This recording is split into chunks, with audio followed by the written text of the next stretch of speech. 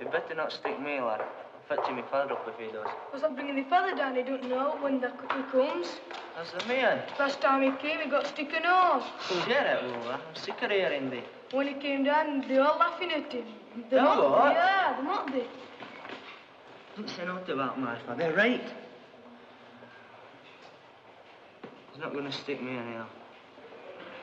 What's that one? A message for Mr. Grace from Mrs. Spooner. About waiting queue then, ain't there? Yeah.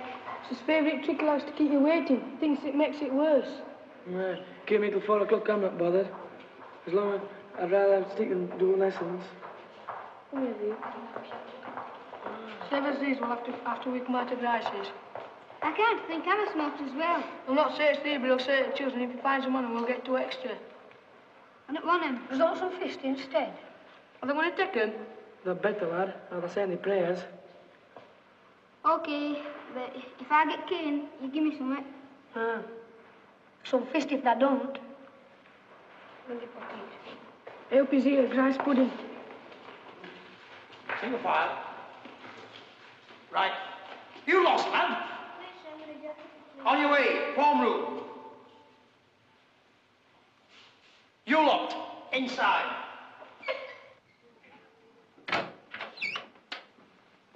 Same old faces. Same old faces. 10 years this school's been opened, and 10 years have we seen after every assembly a line of boys here, and the same old faces. Say I've got a message. Shut up, lad. Don't interrupt. Now close the door. I've taught in this city for over 30 years. I taught some of your parents. Your father, McDowell. In the old slum schools in the city, before they built this fine estate and this wonderful school. Things are no better now than they were then. I just can't understand this generation. I thought I knew something about young people. I should be able to, you know, with my experience. But with you, no. It just seems a complete waste of money and a waste of time. Like it's a waste of time talking to you now. Well, you're not even listening, are you, McDowell? Yes, sir. No, you're not. Crossland, you're not listening, are you? No, sir. No, you're not. None of you are listening. Look at that glazed expression on your faces. You never listen. Yours is the generation that never listens. Because we can never tell you anything. You're the sophisticated ones. With all your music and your gear. But you know, it's superficial. It's a sheen. And there's nothing solid or worthwhile underneath. And why do I know this? Why do I know there's been no advance in discipline or decency or morals or manners? Why do I know it? Because I still have to use this to you boys every day. Why? In the 20s and 30s, I could understand it. They were hard times, but they produced qualities in people that you lot will never have. I can be stopped in the street by someone I taught then, and we'll talk about the old days, and we'll laugh about the thrashings that I gave him. But what do I get from you lot? A honk from a greasy, pimply-faced youth sitting at the wheel of a big second-hand car. I don't know. I just don't know. No guts, no backbone, nothing to commend you whatsoever. Mere fodder for the mass media. And so, until someone produces a better solution, I'll continue to use this cane, knowing fully well that you'll be back for it time and time and time again. You smokers will go out of here with your hands ringing. But will it stop you smoking?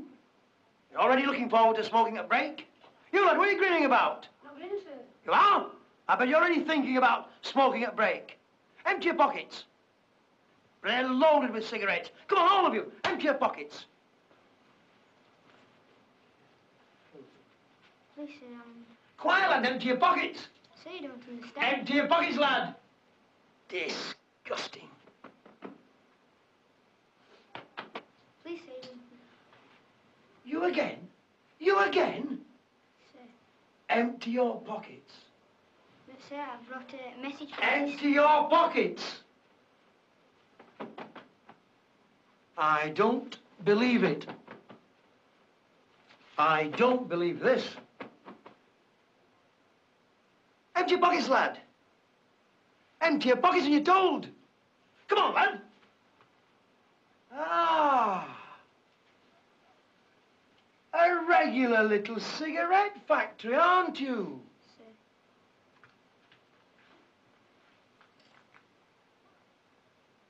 Pull that rubbish away.